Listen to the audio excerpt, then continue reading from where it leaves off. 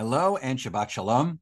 Hope that you are excited about Shabbat to begin, because Shabbat is going to begin very soon for us as we enter the Torah portion of Tavo, continued conversation, the 37-day long speech conversation, not really a conversation, more of a one-sided speech from Moses to the Israelites here in the last book of the Torah and the book of Devarim, the book of Deuteronomy.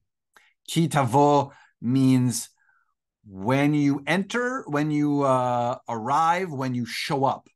And the Torah portion gives us some, for lack of term, rules of engagement, rules of things that we should do upon entering the land. Don't forget, the Israelites are really nowhere. They have not reached the land of Israel. But they're in preparation they're on the cusp. And Moses is, of course, giving all the last instruction that he possibly can, all the last bits of information before he is going to die at the age of 120. And so he talks about this particular section of the Torah called Bikurim, or first fruits. Hence, behind me there are these sort of enlarged photos of fruits, and there's a pomegranate over here and over here.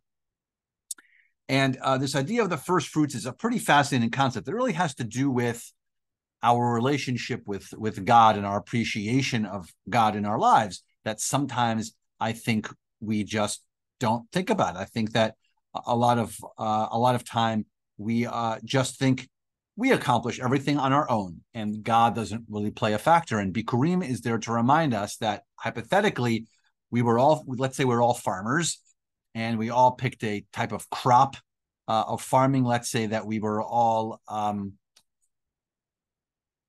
we had orange orchards, let's just say, and in those orchards, we would of course find the best piece of fertile land.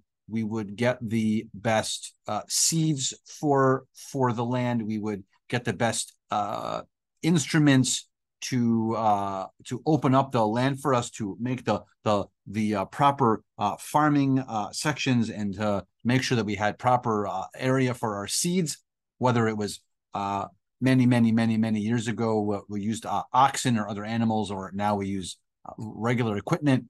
And then, of course, we planted those seeds properly, and we set the ground up properly. And then we would, of course, hope for rain or create some kind of a watering system for ourselves. And then, after all that work, hopefully we would have the beginnings of, and then eventually orchards of oranges, which would be great. That's the whole point of what we're trying to do.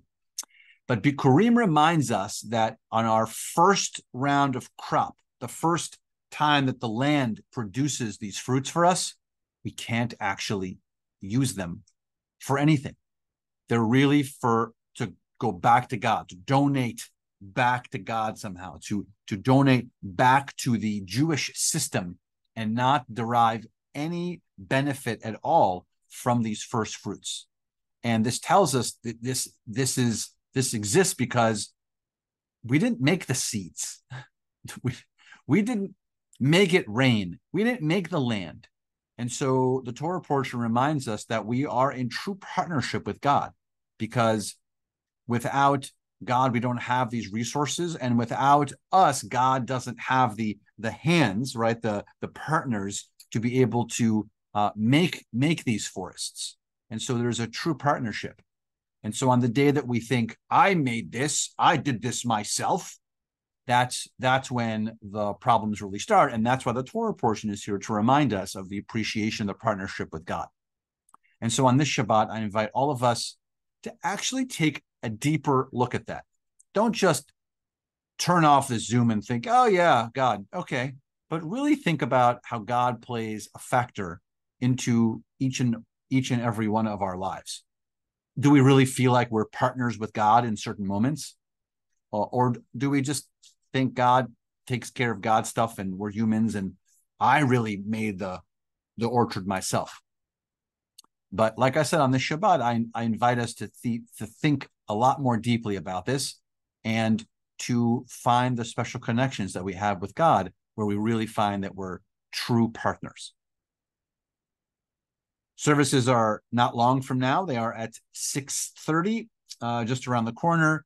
And tomorrow morning, we have our Torah study and service at 8:30 a.m. And we look forward to seeing you all very soon. Shabbat Shalom.